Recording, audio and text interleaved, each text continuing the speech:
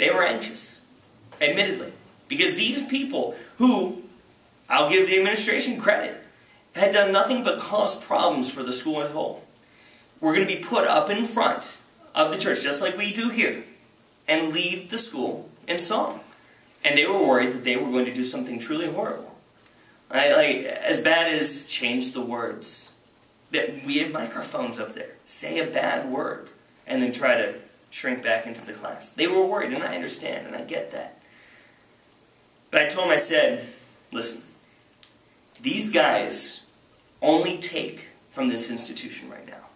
I'm giving them an opportunity to give back. And I said the same thing to the kids. And I was honest with them. I said, guys, I've heard about you.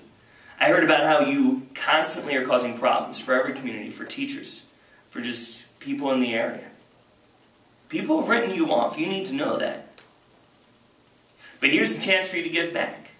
But I need you to know something, that if you get up there, if you sit in these rows and in front of those microphones, and you make a joke of what this school stands for, a Catholic school in the south side of Chicago, then I need you to know, I am getting up from the piano.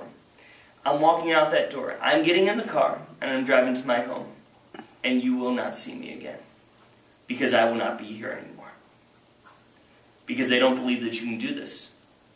But I am trusting you with my reputation, which is nothing here, and my job. And initially they were, taken back. One or two kids were like, maybe we shouldn't do it, Mr. Briggs. Not that they were going to do it, but they didn't necessarily trust their other friends. But then some of the more vocal kids were like, oh, let's do it, let's do it.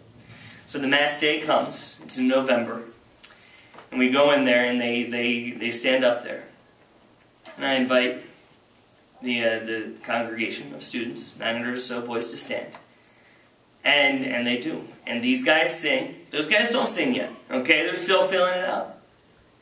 They still need to learn some of the music because they've never sung. And they do a wonderful job. Teachers, at the end of Mass, they got a standing ovation. Okay? They got a standing ovation because they see that these people tried. Teachers came up afterwards to these boys and thanked them for their service to the school. And I don't think some of these boys have ever had this experience before. Mass is at Brother Rice now. Everybody sings.